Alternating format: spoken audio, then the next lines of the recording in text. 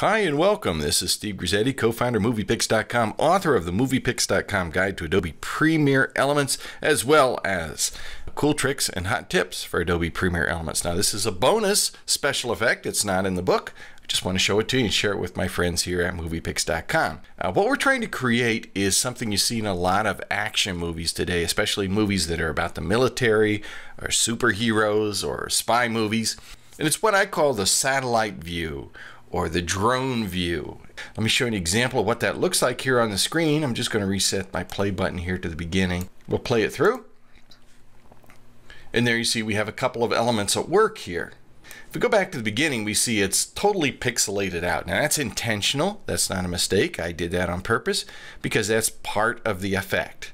And let me just go into a spot here where it's a little clearer. You see what we have is our drone footage, which kind of has been, they had some effects applied to it so that it looks a little more like it was shot with night vision. We also have an overlay here, this white overlay, this graphic, and we've got some text on here too. And as we play it through, the movie intentionally distorts in a couple places as if there's some sort of digital interference with it. Let's look at how to create that simple effect. We'll jump back over here to Premiere Elements. I have a couple of pieces here in Project Assets. One is some footage I shot with my little toy drone. We'll drag that down to video track 1. And you see when it's unaffected, not terribly exciting. It's just sort of shot from a couple hundred feet up. There we go. And then I have a graphic, and this graphic is what I call my satellite overlay. This is a free download from MoviePix.com. Just go to our main page and type into the search box satellite overlay. And when I drag that down to video track 2, you see that it lays this sort of white graphic over the video. I'm going to extend that so that they're the same length. I'm working in high definition, so the numbers I'm going to give you as we work here are going to apply to high definition. And now finally I want to add my title, the text that's going to describe where the video was shot. And I'm just going to go up to text here at the top of the screen, select new text. Default text, just going to drop it on video track 3. I'll position it and stretch it all the way out so it's the same length as my movie. And then here in the title adjustments area, I'm going to type in my custom text. It's going to say, I don't know, Ice Station Zebra, 0400 hours, something very military sounding. And I'm going to select all of that text by Control A or Command A.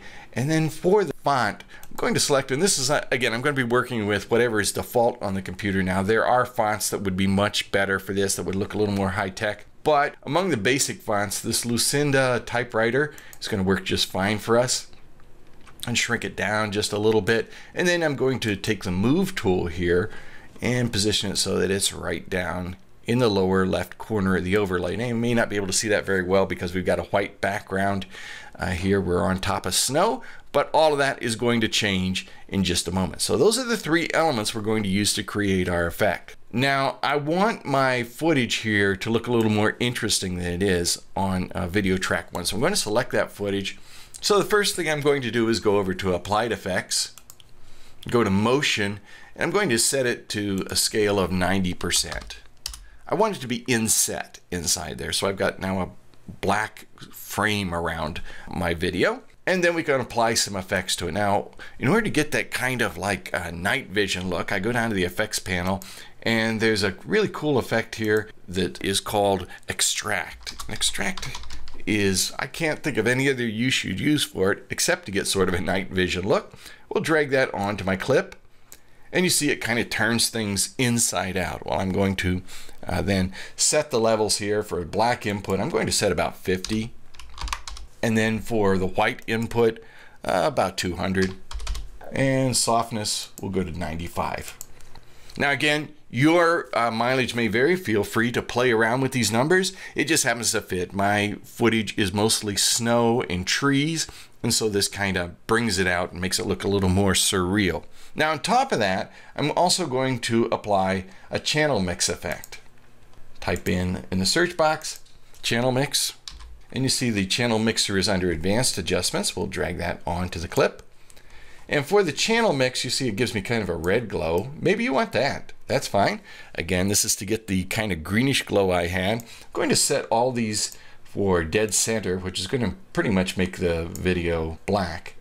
And then I'm going to apply a couple settings to a couple of these. So for instance, under red green, I'm going to type -160. And then under green blue, set that for about -45. And then finally, and this one should bring it out here, we'll go to green green and we'll set that to about 100.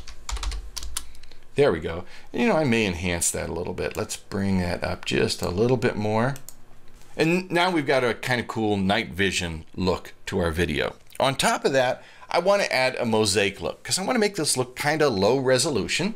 So I'm going to go down to the effects again, and this time I'm going to go for the mosaic effect. Drag that onto my clip, and we're going to set horizontal blocks to about 1000, and we'll set our vertical blocks to about, say 250. Now we've got a video that's kind of broken up into blocks by the mosaic, and so it looks a little bit low resolution. We want it to look that way because it's supposed to look like slow scan video that's been sent down from the satellite. And we've got kind of a surrealistic look to it. I'm also going to apply that same mosaic effect here to the overlay. There we go. And I'm going to apply the same settings, 1000, vertical blocks 250. And finally also to the title itself, and I can do that simply by copying it over here from the overlay. I'm just going to right click and select copy, and then when I select the title and right click, paste effects and adjustments, and it's going to paste that same mosaic effect then onto the text. And so now what we see is kind of like those interlacing lines going through our video, looking pretty good. We've taken what was a very realistic video shot from a drone cam, and we've broken it up into kind of electronic looking elements to give it that high tech look. And as you can see, as I scrub through here, looking pretty cool right now, but we want to enhance it even more. And that's what we're going to do in part 2 of this tutorial, where we're going to add some animated effects to kind of break it up digitally and make it look even cooler. That's in part 2 of this satellite spy effect here that we're creating. Hope you'll be back for that.